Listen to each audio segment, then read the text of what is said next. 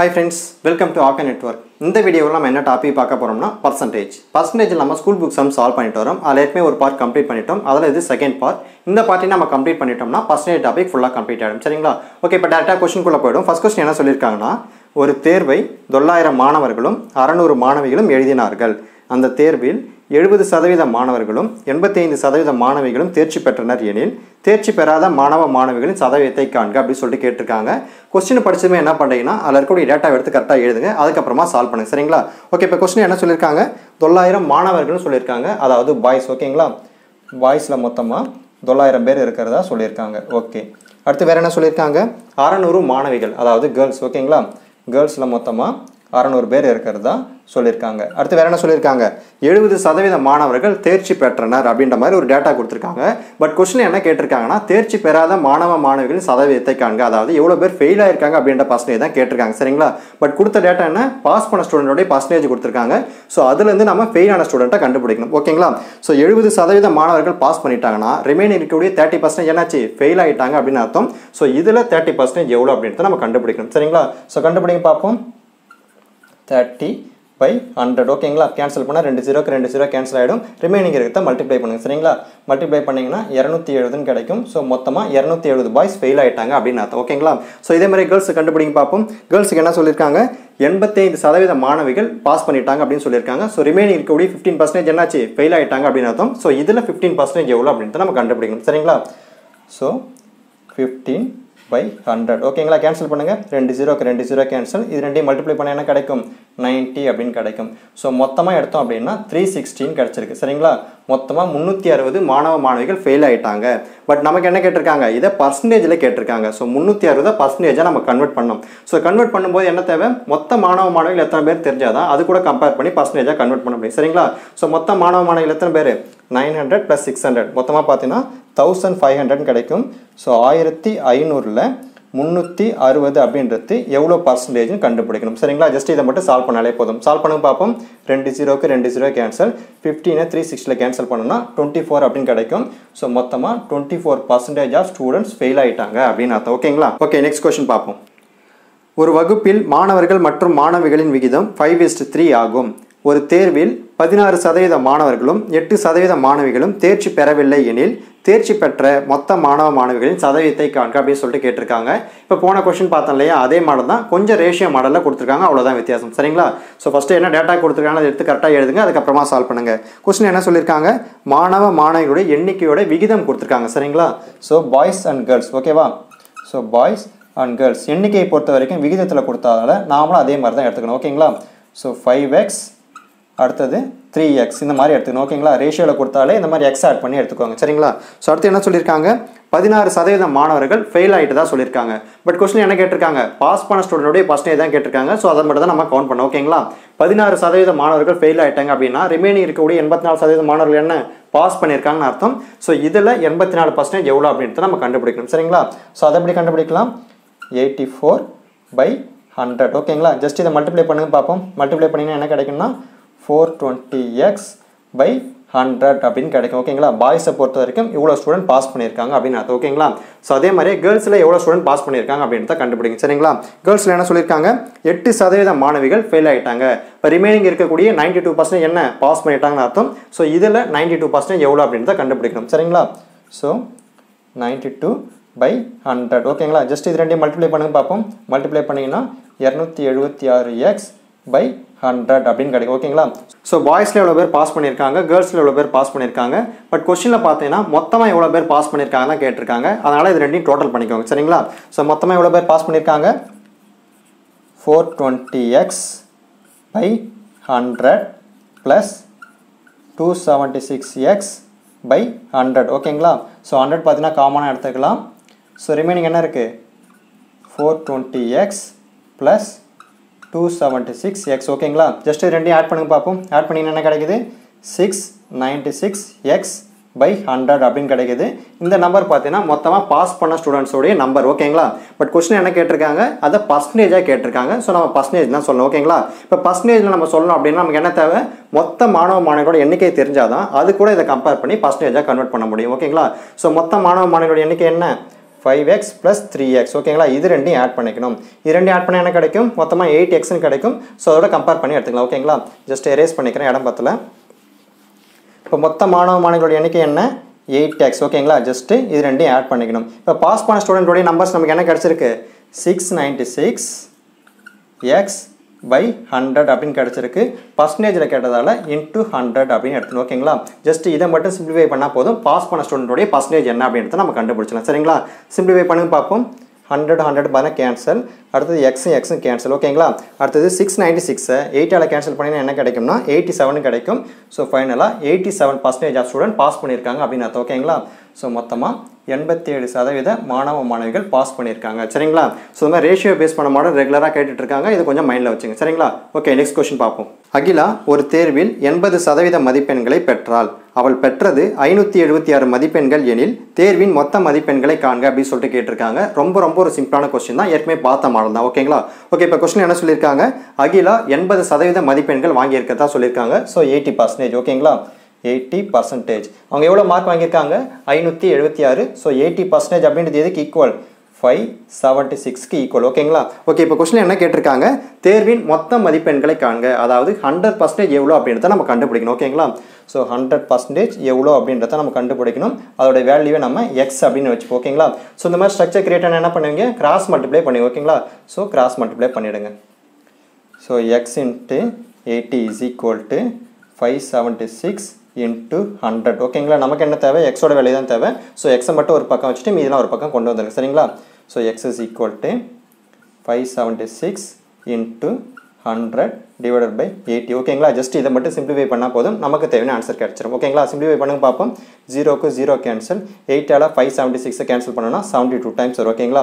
So ஃபைனலா ரெண்டுத்தையும் multiply பண்றோம் ஓகேங்களா சோ x = 72 into 10 என்ன 720 அப்படினு கிடைக்கும் சோ மொத்த மதிப்பெண்கள் அதாவது 100% அப்படின்றது 720 க்கு ஈக்குவல் ஓகேங்களா ஓகே நெக்ஸ்ட் क्वेश्चन பாப்போம் ஒரு மாணவர் 31% மதிப்பெண்களை பெற்று 12 மதிப்பெண்கள் குறைவாக பெற்றதால் தேர்வில் தேர்ச்சி பெறவில்லை தேர்ச்சி பெற 35% மதிப்பெண்கள் தேவை எனில் தேர்வின் மொத்த மதிப்பெண்களை காண்க அப்படி சொல்லிட்டு கேட்டிருக்காங்க ரொம்ப சிம்பிளான ஒரு क्वेश्चन போன क्वेश्चन பார்த்தலையா அதே மாதிரி தான் கொஞ்சம் வித்தியாசமா கொடுத்திருக்காங்க சரிங்களா சோ क्वेश्चन இருக்கக்கூடிய டேட்டா முதல்ல எடுத்து எழுதுங்க அதுக்கு அப்புறமா சால்வ் பண்ணுங்க क्वेश्चन என்ன சொல்லிருக்காங்க எக்ஸாம்ல பாஸ் பண்றதுக்கு மினிமம் 35% மார்க் ஸ்கோர் பண்ணனும் அப்படி சொல்லிருக்காங்க பட் இந்த ஸ்டூடண்ட் எவ்வளவு ஸ்கோர் பண்ணிருக்காரு ஜஸ்ட் 31% தான் ஸ்கோர் பண்ணிருக்காரு ஃபெயில் ஆயிட்டாரு அப்படினா ஓகேங்களா சோ எவ்வளவு மார்க் வித்தியாசத்துல ஃபெயில் ஆயிருக்காரு ரெண்டுத்துக்கு வித்தியாசம் பார்த்தா 4% அப்படினு கிடைக்குது 4% மார்க் கம்மியா வாங்குனதால ஃபெயில் ஆயிட்டாரு அப்படினு நமக்கு ரிசல்ட் கிடைச்சிருக்கு ஓகேங்களா क्वेश्चन என்ன சொல்லிருக்காங்கன்னா 12 மதிப்பெண்கள் குறைவாக பெற்றதால் தேர்வில் தேர்ச்சி பெறவில்லை அதாவது இப்போ நம்ம பர்சன்டேஜை கண்டுபிடிச்சோம் இல்லையா அதை மார்க்கா கொடுத்திருக்காங்க சோ நாம என்ன பண்ணலாம் இந்த 4% க்கு அந்த 12 மார்க்ஸை ஈக்குவல் பண்ணிக்கலாம் ஓகேங்களா சோ 4% அப்படின்றது என்ன 12 க்கு ஈக்குவல் ஓகேவா சோ क्वेश्चन என்ன கேட்டிருக்காங்கன்னா தேர்வின் மொத்த மதிப்பெண்களை காண்க அப்படி சொல்லிட்டு கேட்டிருக்காங்க அதாவது 100% எவ்வளவு அப்படினு கண்டுபிடிக்கணும் இப்போ 4% அப்படின்றது 12 அப்படினா 100% எவ்வளவு அப்படின்றது தான் क्वेश्चनா கேட்டிருக்காங்க சோ அந்த வேல்யூவை நம்ம x ன்னு வெச்சு ஓகேங்களா சோ இந்த மாதிரி ஸ்ட்ரக்சர் கிரியேட் பண்ண என்ன பண்ணுவீங்க கிராஸ் மல்டிப்ளை பண்ணுங்க சோ கிராஸ் மல்டிப்ளை பண்ணிடுங்க சரிங்களா ஓகே சோ கிராஸ் மல்டிப்ளை பண்ணும்போது x * 4 = 12 into 100 அப்படினு கிடைச்சிருக்கு நமக்கு என்ன தேவை x ஓட வேல்யூ தான் தேவை சோ x மட்டும் ஒரு பக்கம் வச்சிட்டு மீதிலாம் ஒரு பக்கம் கொண்டு வந்துருங்க சரிங்களா சோ x = 12 into 100 by 4 ஓகேங்களா சிம்பிளிஃபை பண்ணுங்க பாப்போம் கேன்சல் பண்ணீங்கன்னா 3 டைம்ஸ் வரும் சோ ஃபைனலா 3 into 100 என்ன 300 ன்னு கிடைக்கும் சோ x = 300 ஓகேங்களா அந்த எக்ஸாம் உடைய மொத்த மதிப்பெண்கள் 300 மதிப்பெண்கள் ஓகேங்களா ஓகே நெக்ஸ்ட் क्वेश्चन பாப்போம் 3 கணித தேர்வுகளில் நந்தா பெற்ற மதிப்பெண்கள் 40 க்கு 38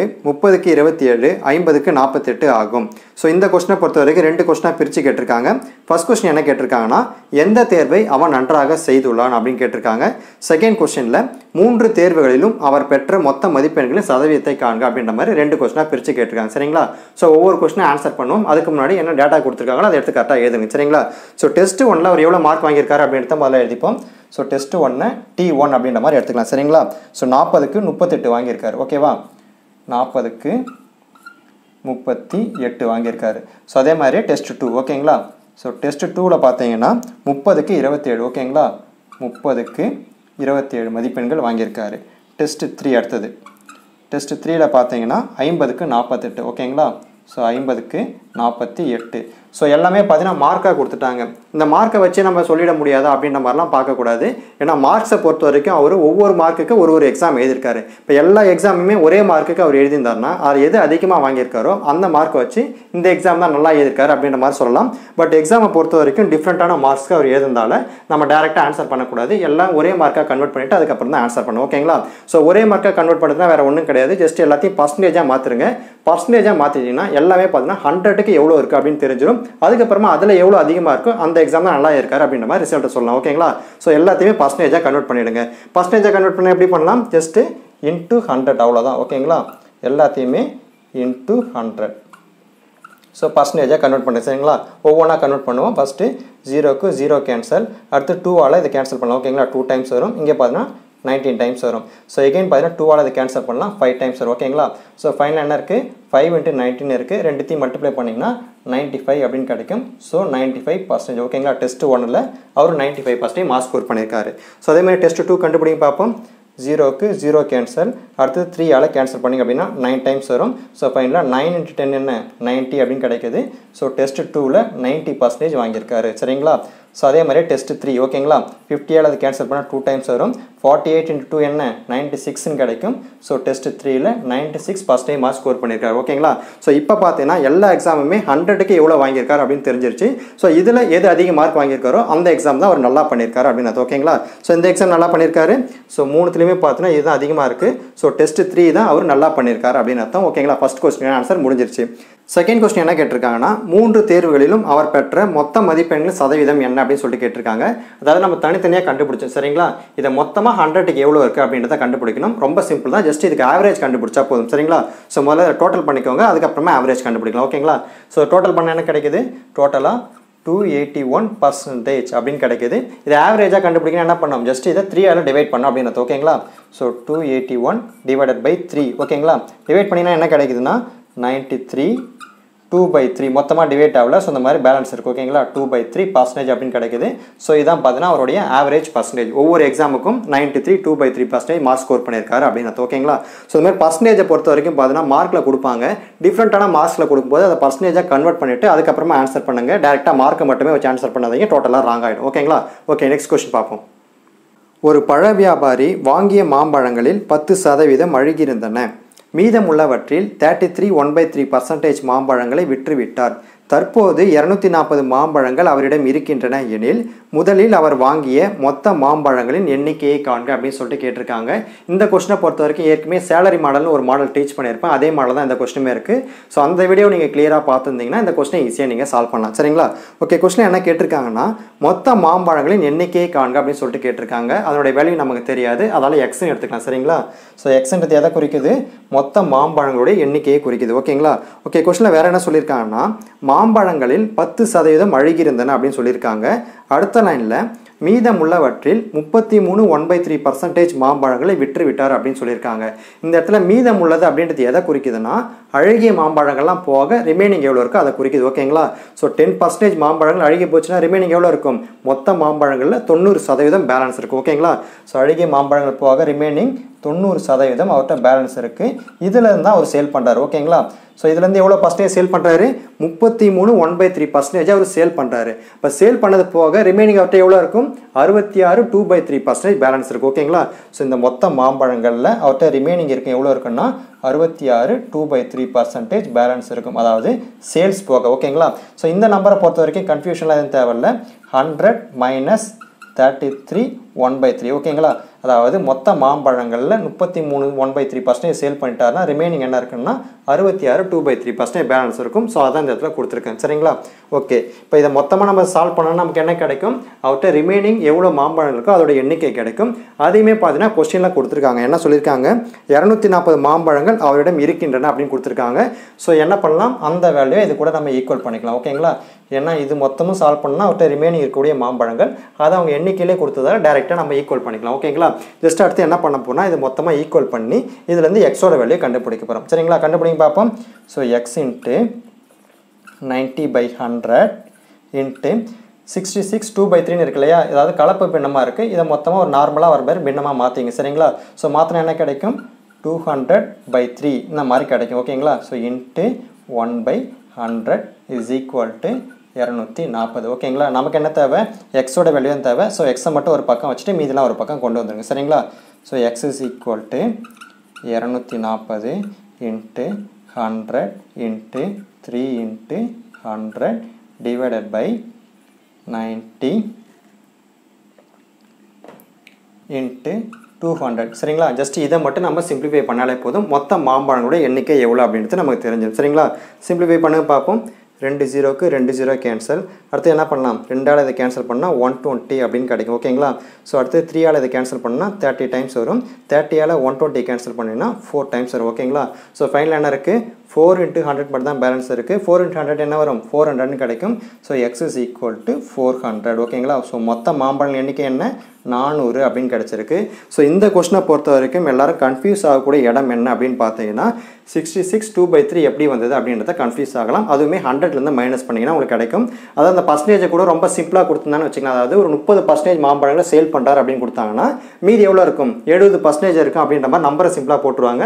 ஸோ இந்த மாதிரி கலப்பை பின்னமாக கொடுக்கறதால கன்ஃபியூஸ் ஆகிறதுக்கான வாய்ப்புகள் உண்டு. ஓகேங்களா, அடுத்ததாக சேலரி மாடல் ஒரு வீடியோ அப்லோட் பண்ணியிருப்பேன். அந்த வீடியோ பார்க்காம டேரெக்டாக அந்த வீடியோ பார்த்தீங்கன்னா ஜஸ்ட் இந்த இடத்துல என்ன நடக்குது அப்படின்றது உங்களுக்கு தெரியாமல் போய்டும். ஓகேங்களா, ஸோ ப்ராப்பராக 1 by 1 வீடியோ பாருங்கள், அப்போ தான் இந்த வீடியோ கிளியராக அண்டர்ஸ்டாண்ட் ஆகும். சரிங்களா, ஓகே, நெக்ஸ்ட் கொஸ்டின் பார்ப்போம். முதல் எண்ணானது இரண்டாவது எண்ணை விட 20% குறைவு, இரண்டாம் எண்ணானது 100ஐ விட 25% அதிகம் எனில் முதல் எண்ணை காண்க அப்படின்னு சொல்லிட்டு கேட்டிருக்காங்க. சரிங்களா, இந்த கொஸ்டினை பொறுத்த வரைக்கும் 2 நம்பர் மென்ஷன் பண்ணியிருக்காங்க. அதாவது முதல் எண் இரண்டாவது எண்ணு கொடுத்துருக்காங்க. ஸோ அதை நம்ம XY அப்படின்னு எடுத்துக்கலாம். சரிங்களா, ஸோ முதல் எண்ணை எக்ஸ்ன்னு எடுத்துப்போம், இரண்டாவது எண்ணை ஒய் அப்படின்னு எடுத்துக்கலாம். ஓகேங்களா, ஓகே, அடுத்ததாக என்ன கண்டிஷன் கொடுத்துருக்காங்களோ அதை எடுத்து அப்ளை பண்ணுவோம். ஸோ என்ன சொல்லியிருக்காங்க, முதல் எண்ணானது இரண்டாவது எண்ணை விட 20% குறைவு அப்படின்னு சொல்லியிருக்காங்க. அதாவது இரண்டாவது எண் அப்படின்றது ஒய்யை குறிக்குது. இதில் 20% போக ரிமைனிங் என்ன இருக்கோ அதுதான் முதல் எண் அப்படின்னு சொல்லியிருக்காங்க. ஸோ ரிமைனிங் என்ன இருக்கும், இதில் 80% மட்டும் தான் பேலன்ஸ் இருக்கும், அதுதான் முதல் எண். சரிங்களா, ஸோ ஒய்யில் 80% என்னவோ அதுதான் முதல் எண்ணை குறிக்குது. ஓகேங்களா, ஒரு கண்டிஷன் அப்ளை ஆகிடுச்சு. ரெண்டாவது கண்டிஷன் என்ன சொல்லியிருக்காங்க, இரண்டாம் எண்ணானது 100ஐ விட 25% அதிகம் அப்படின்னு சொல்லியிருக்காங்க. ஸோ 100ஐ விட அதிகம்னு சொன்னதால் 100 கூட ஆட் பண்ணிக்கணும் அப்படின்னு அர்த்தம். 25% சொல்லியிருக்காங்களே, அதாவது 100ல் 25% என்னவோ அதை தான் ஆட் பண்ணும். ஓகேங்களா, 100ல் 25%ன்றது என்ன வரும், 25 தான் வரும். ஸோ அந்த நம்பரை கொண்டு வந்து இந்த இடத்துல ஆட் பண்ணிங்க. சரிங்களா, ஸோ 25 மொத்தமாக ஆட் பண்ண என்ன கிடைக்கும், 125 அப்படின்னு கிடைக்கும். ஸோ டேரெக்டாகவே ஆன்சர் கிடச்சிட்டு. ஓகேங்களா, ஸோ இரண்டாம் எண் அப்படின்றது எதை குறிக்குது, 125 குறிக்குது. ஜஸ்ட் இந்த ஆன்சர் கிடைச்சாலே போதும். இதை கொண்டு போய் இந்த இடத்துல அப்ளை பண்ணிங்கன்னா முதல் எண்ணோட வேல்யூ கிடச்சிடும். ஓகேங்களா, ஜஸ்ட் அப்ளை பண்ணுங்க பார்ப்போம். 125 × 80/100. ஓகேங்களா, ஜஸ்ட் இதை மட்டும் சால்வ் பண்ணாலே போதும், உங்களுக்கு முதல் எண்ணோட ஆன்சர் கிடச்சிடும். ஓகேங்களா, சால்வ் பண்ணுங்க பார்ப்போம்.